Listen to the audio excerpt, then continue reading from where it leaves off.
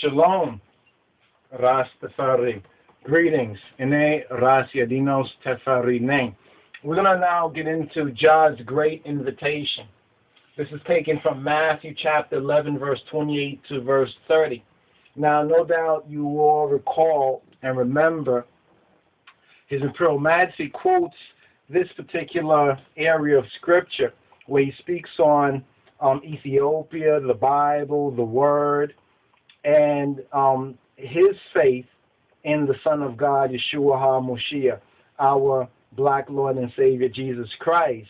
And he quotes Matthew chapter 11, verse 28, where Yeshua says, "Come to me, all ye that labor and are heavy laden, and I will give you rest." And then His Imperial Majesty says after that in the speech where he speaks about Ethiopia, the Bible, the Word, and the great invitation, he says, who can resist an invitation so full of compassion? And that particular speech, which I think is an undated speech, we have it elsewhere, and Yikrita, forgive I, we couldn't get it in time to quote it, but we know that particular part by heart. You know what I'm saying? In other words, we committed that to I memory because it was a meditation. So when we talk about meditation, you understand, also when we talk about mantras, in other words, certain psychic protection of mind that is based on the teaching of His Majesty and the testimony of Yeshua HaMoshiach. And this word right here is one in particular. Come to me, all ye that labor and are heavy laden, and I will give you rest.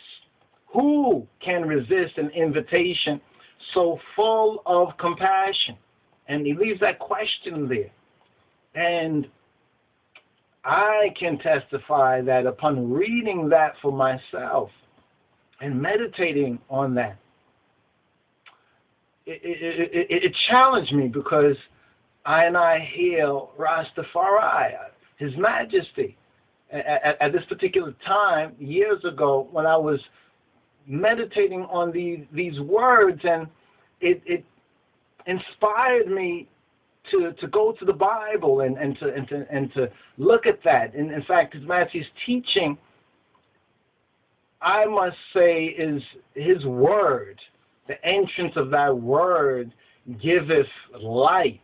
Yekalehefichi, Yabbaral, you know, and His anatonym Astawai Yoch Yadarga, and it makes children, infants, even little children, and newborns, it makes them intelligent ones.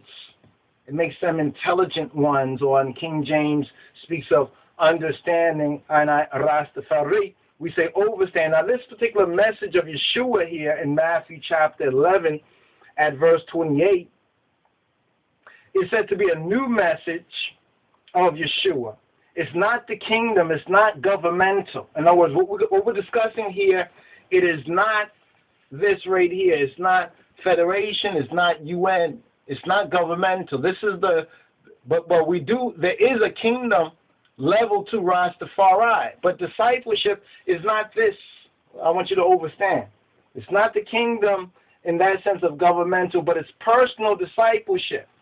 And when we look at the preamble to the Ethiopian World Federation Constitution and Bylaws, and we want to heal up Dr. Malaku Emmanuel Bayan.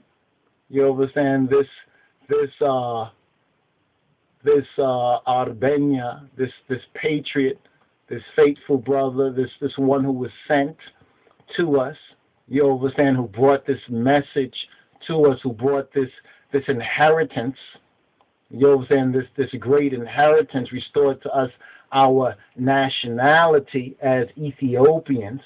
You understand, and our right and access. You understand, our connection, official connection, brought us once again into the family of nations. You see, because a Negro, a black or a colored, an NBC or a Smith, Jones, and Johnson is not on the level of the nations, is not on the level of nationality, is an artificial person, is a corporate person. You understand? Is a made-up person. Is basically another form of a slave. And the worst kind of a slave, that a slave thinks he's free because he was, quote, emancipated. But emancipation means to legally to make over as property. Etymologically, it means to release from the hand. It's like slave master had the niggers in their hand. And then the federal government said, release them into my hand. And there's a whole bunch of other adhesion contracts, you understand, that have been placed on us because of a lack of knowledge, you understand, of law, and because of a lack of knowledge of who we are, where we're from, and what is the scriptural prophecy. Basically, it's speaking about JAH's word, but here we have an opportunity. We have JAH's great invitation, Yeshua's great invitation. And here in the Constitution book, the preamble, it says, we, the black peoples of the world, in order to affect unity. We say, why are we all divided? Why aren't we like the Jews? And so forth and so on. You see, whenever Negroes say that, you know, a lot of Negroes would say we should be like the Jews. You understand? And that is almost an ironic, painful laugh, to even laugh at that, because we are. You understand? We are the true Hebrews, the black Jew. You understand? The Judadeos, the Ethiopic Prolem. You know what I'm saying? As Tacitus said, that the Jews that he saw were of the race of the Ethiopians. Amos 9:7 says, aren't you like the children of the Ethiopians unto me, O children of Israel?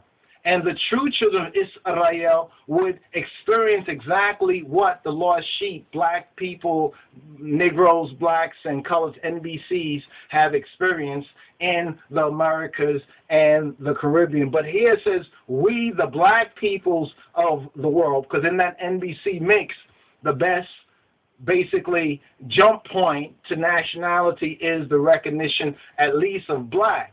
But that's a far lower level, you know what I'm saying, to our true race as Hebrews or our nationality as Ethiopians. You know what I'm saying? We, the black peoples of the world, in order to affect unity, solidarity, liberty, freedom, and self-determination, to secure justice. You hear Negroes talking about no justice, no peace. But see, you cannot get justice from the one who has been so unjust, you understand, to you for 400 plus years. See, that's the big scheme right there. So when you see and read Genesis chapter 15, where it talks about you shall be a stranger in a land that's not yours, and after 400 years shall come out of great substance, but the iniquity of the Amorites is not yet full. The iniquity now of the Amorites in the modern revelation of it is the whole legal system.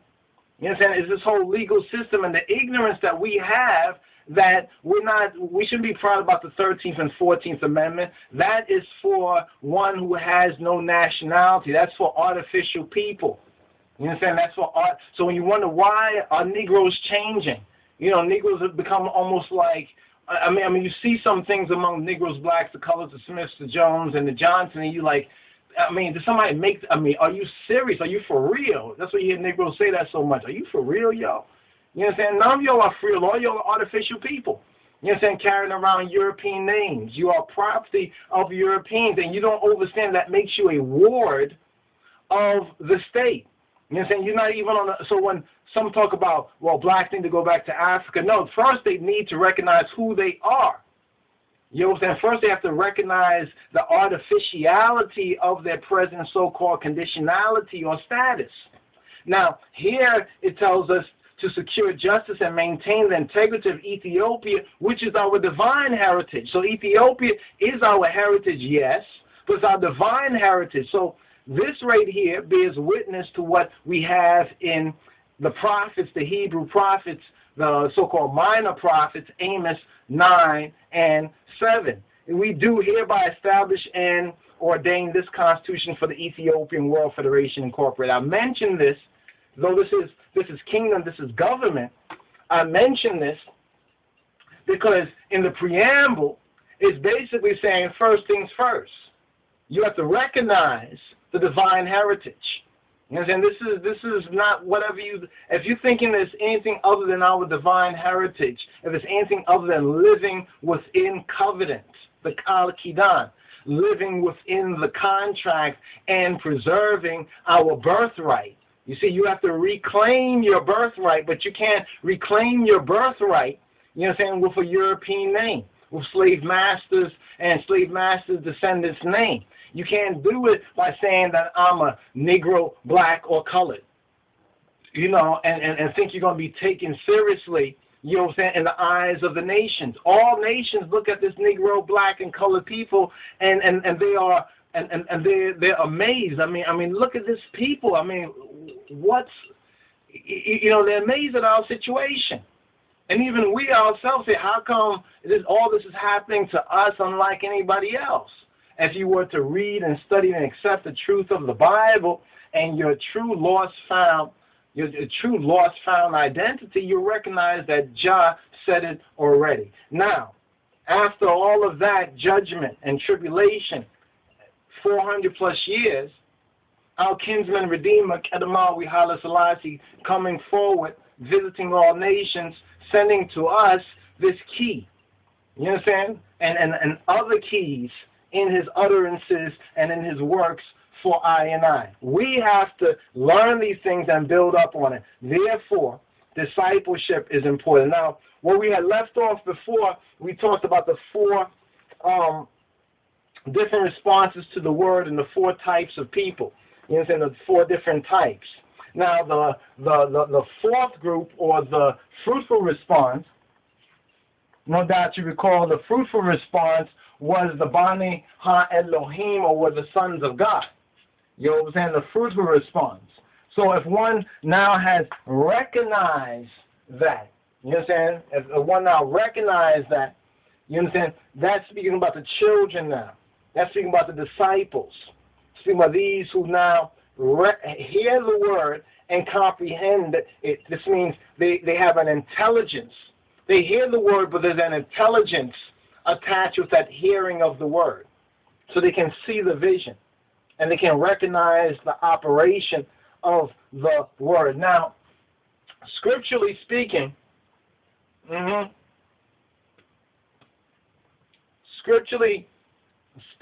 just check 18 and 19 years. Scripturally speaking, right, children, because this is the key even from what we were speaking on Psalms 119, verse 130. In the King James, it doesn't mention the children. All it mentions is the simple. The simple are the hitzanat, the little children. But children equals works, right?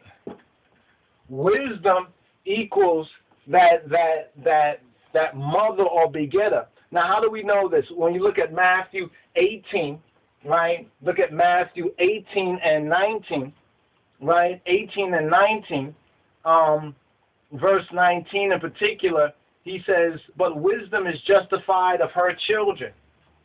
Of her children. You know what it says in Proverbs 1 and 8, my child, my son, hear the instruction of your father, forsake not the law of thy mother. Write that down. That's Proverbs chapter 1, verse 8.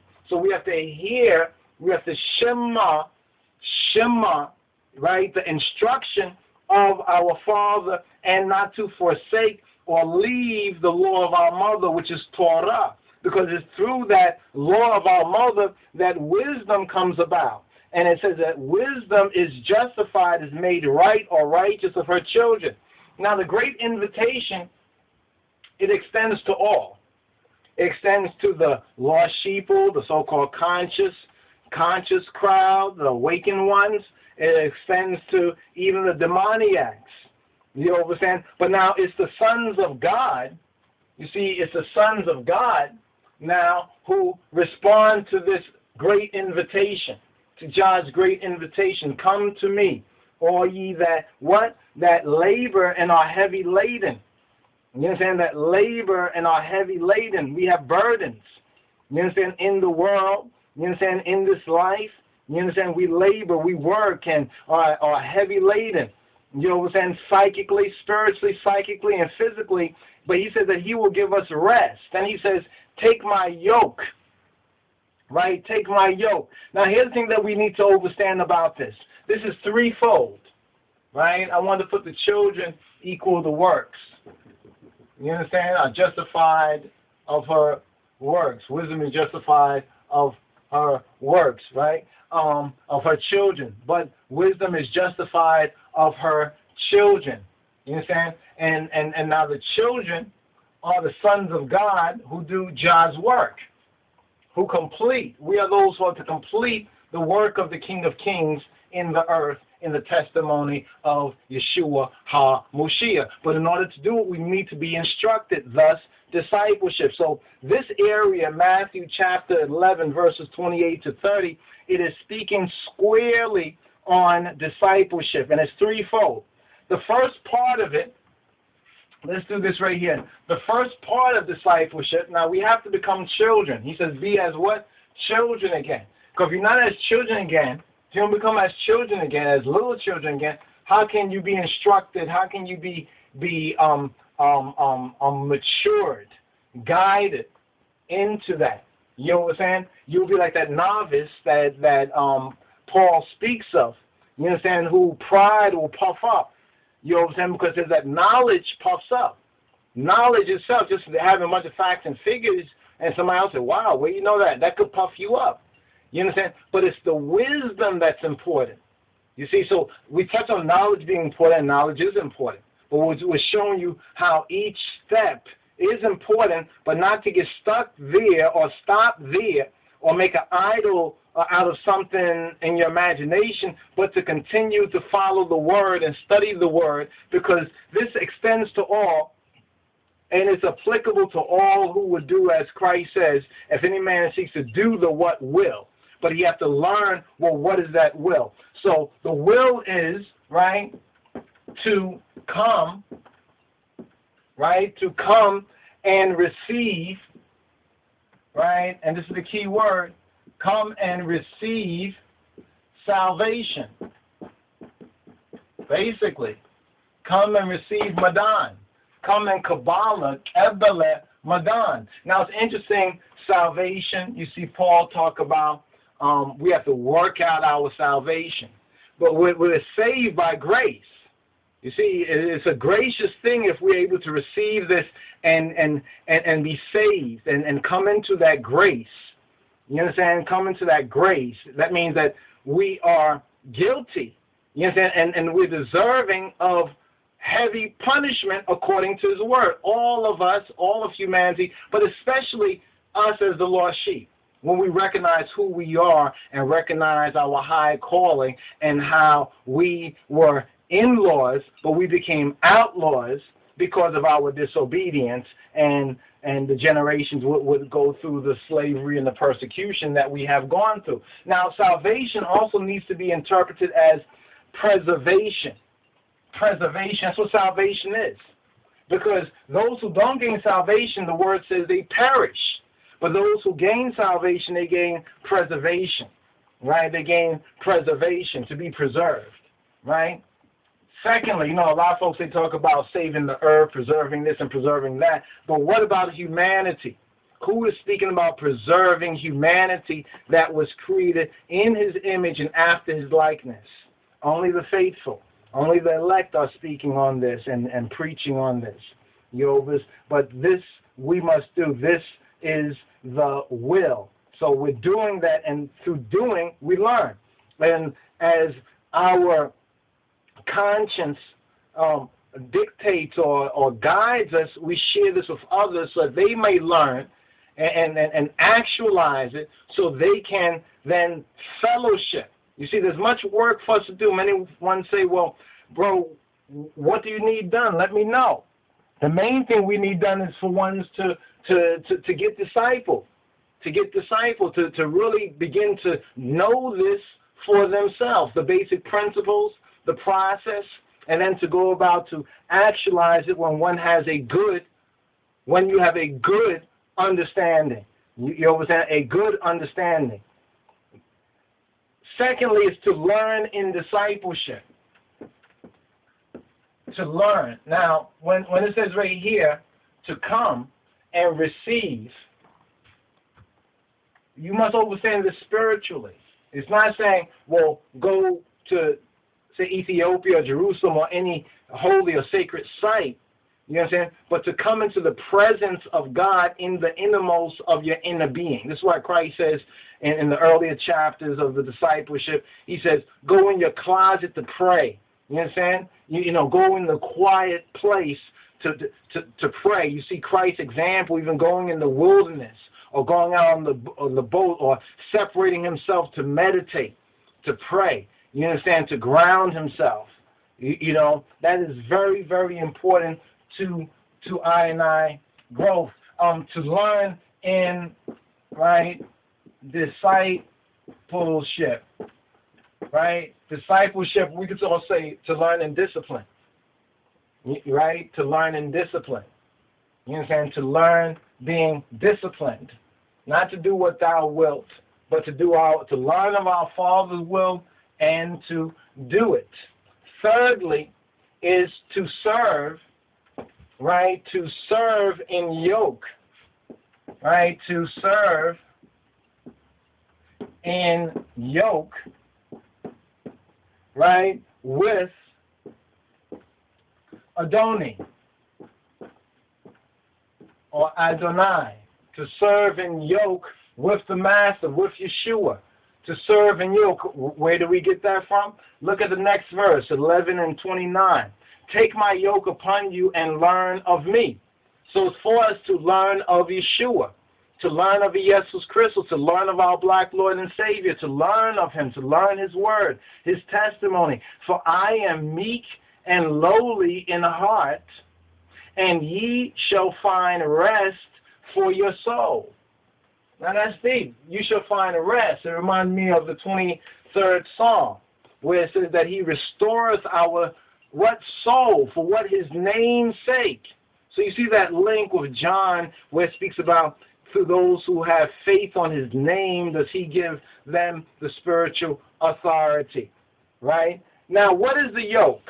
What is the yoke in this sense? Verse 30 says, for my yoke is easy and my burden is light. To say the burden is not a heavy load. It's not a heavy load like slave Masa's yoke. If we would serve the Mashiach, like we serve Masa, look at how those sound even kind of similar, like light and light. But this burden here is saying that the burden is not a heavy thing. That means it's not a heavy yoke. But what is the yoke?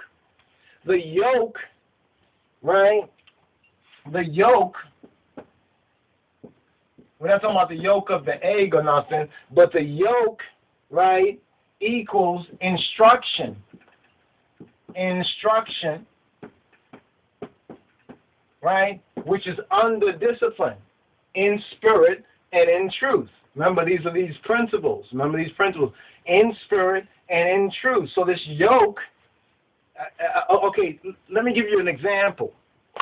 Because he's saying the word yoke, and in that day, in that time, the people were well familiar with yoking up, you know, like animals. How you would yoke a bull, you understand, to plow, or an ox or whatnot to plow, you know, a piece of land, or how you would yoke up a horse or any other kind of, you know, animals. Compare that with what James talk about, how all sort of beasts have been tamed, but man has very great difficulty in taming his tongue because he doesn't observe his word. But Christ teaches us that there's destiny in word. That's why at a basic discipleship teaching, let your awol be awol, which will say yes, and your idelum, idelum. Awol abet, idelum abet. Yes, sir, no, sir, Bamarinya, right? Now, here, let's get to this part right here. Here, where are we? Okay, come unto me, all ye that labor and are heavy laden. And he says, Enante dekamoch, shekmachu, ye kabada hulu, wadenenu, enem asarafachu halo, kenberain belayachu, teshekamu, kanema tamaru, ene yewa belibim tuhut nengna. Lenafsachuhum ereft tagenyalachu. Kenbere lizib shekmema elila nawina. Now it's interesting because once again we told you this before, but sometimes you read King James and they have plurals, like a plural, more than one where there should be one. Like for example, Lemisale, for example, we have verse 29. In verse 29 it says, and ye shall find rest for your souls. But Marinya, it says, lenefsachuhum ereft tagenyalachu. Lenefsachuhum, lenefsachuhum. It's one soul. It's saying that we all have one soul. That's the very interesting, not just a theological concept, but there must be a process in it. There must, first of all, be a consciousness that King James saying souls, plural, is wrong. Because the Ethiopic, the pure language, tells us, lenefsachuhum eref tagenyalachu. Lenefsachuhum. Achu, your, nefs. It don't say le nefso chachuhum. If it says le nefso chachuhum, then it will be plural. Or bizu. You understand? Here it's netala. Netala, no. Bizu idelum. It's not plural. It's not your souls. So it's saying that the disciples have one soul. Now the question is, what is soul? And how do you define? So like in a discipleship, in a reasoning, if one said soul, we said, how do you define soul? In other words, not just in Amharic, but give me an idea in English to find out whether one comprehends what this is. Because we may say the word soul, and we think, we have a very fuzzy idea.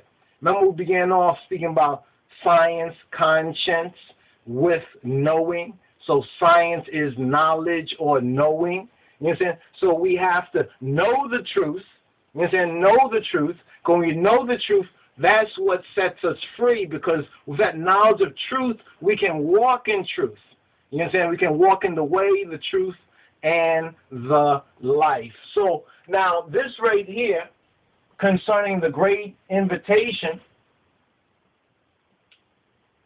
is very, very important. Now, there are other layers to this particular teaching, but this would be the basic foundation, the 1, 2, 3. Let's go over this. Firstly, to come and receive salvation, right? To come and receive salvation. Notice it says, "Enante dekamoch." That means you all who are weak ones. Shekmachu. You understand? Shekmachu. Yekabada hulu. You understand? Ones who are burdened. Your burden, you understand? All your heavy burden. What are in there new? Bring it to I. Yeshua says, bring these heavy. Now, on what level is he speaking? Is he speaking that if you're carrying, like a big piano to bring it to him? No. He's speaking about, first of all, the spiritual. You understand? And the psychical. You understand? The spiritual and the psychical.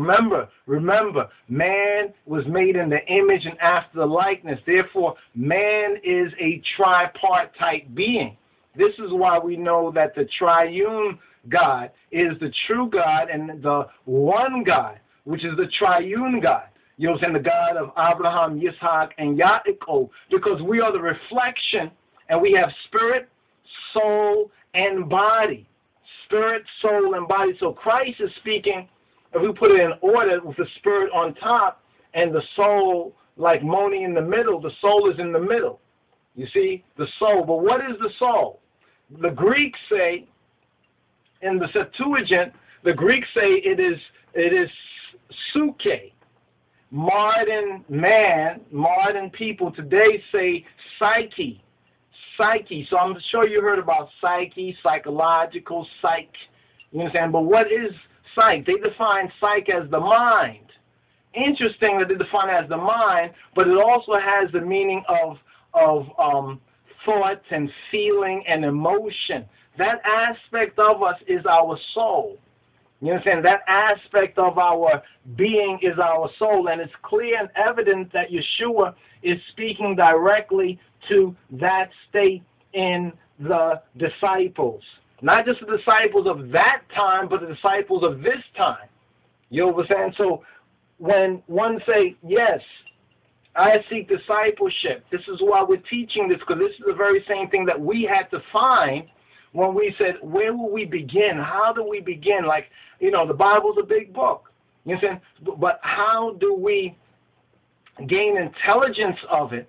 You understand? And really see it for what it is, and how there are different elements or principles or teachings contained, and how do they all fit together? You understand? How do they all fit together? So here is definitely a clear area where he is inviting to personal discipleship.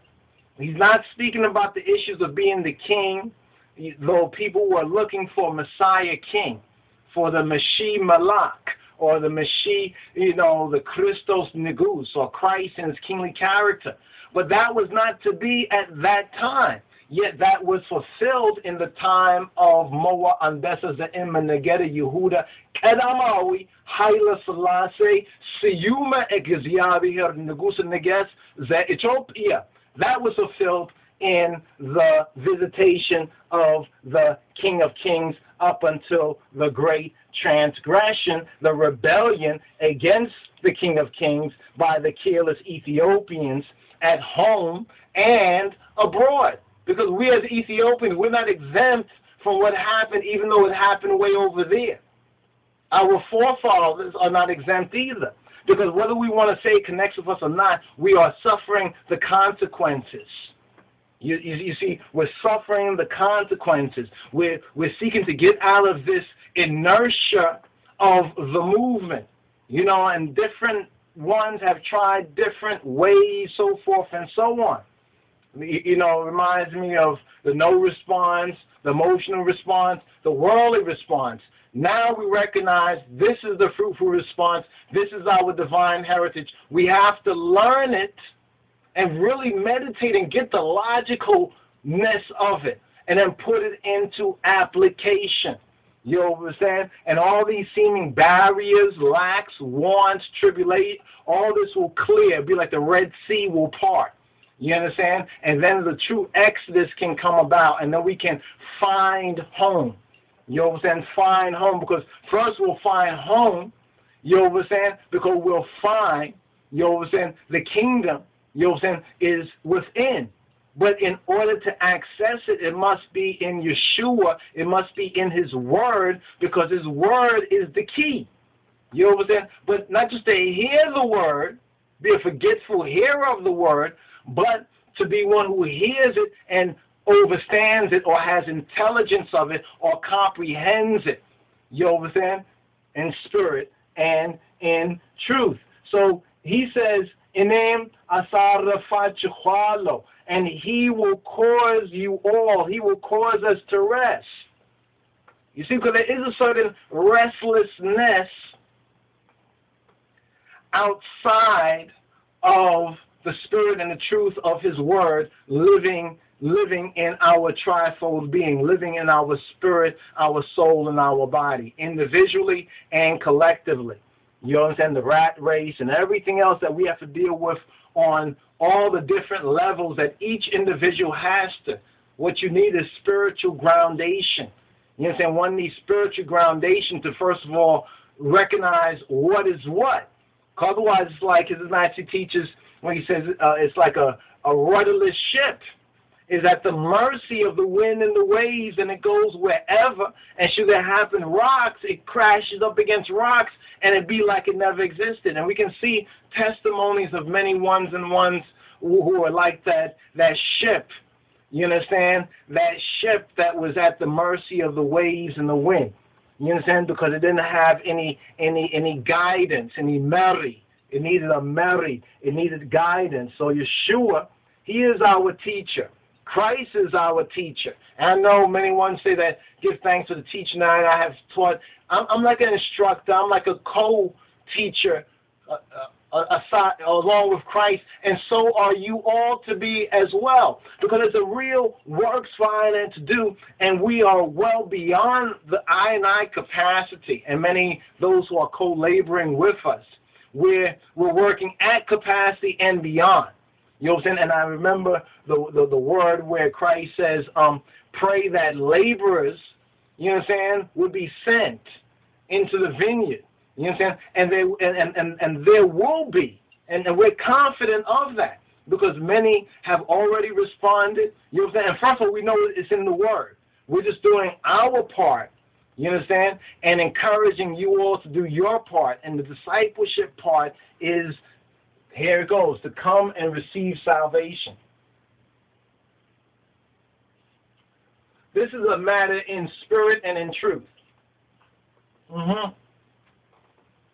To come in the spiritual sense of the idea, not to any mundane or worldly place, but to come to a spiritual recognition. And when you do, you'll be able to Kabbalah, receive, that's the active word, to Kabbalah salvation, which is Madan, which is Bamarinya is Madan or Medhanit, Medan. It's interesting because Madan and Medin means immunity. That's interesting because if you get immunity, what do you get immunity from? You get immunity from prosecution, right? So a court can give somebody immunity in order for them to testify. And if somebody gets immunity, you don't know they must have done something that by the law they could be judged on. You understand? But because they received immunity, they are exempt or protected from prosecution. And this is exactly what salvation is if you want to understand that aspect of salvation to better grasp the real spiritual magnitude of this. When you look at that same word and the cognate words meaning immunity or preservation. You know, to receive immunity. To Kabbalah immunity. You're immune from the prosecution, you understand, being born in a sinful world and being guilty to some degree or another, more or less as everyone else is. So all have fallen short. You understand? But now is salvation. Now is the hour of salvation. Secondly, to learn. You notice that to learn. There's no such thing in that sense as a stupid so-called follower of Christ, of the true Christ. There's no such thing as that because it's about learning. You understand? And when you look at the history of Christianity, even among the Gentiles, the best thing that the Gentiles ever had, and speaking of the European, the Anglo-Saxon, white Protestant European, the best thing they ever had was the Bible. That was the best thing they ever had. That's what really lifted them out of the caves and made them a great nation, a great people, a multitude, a company of nations, the Gentiles. You know what I'm saying? JAH is not partial. You know what I'm saying? He's not partial. We're just speaking the reality of it.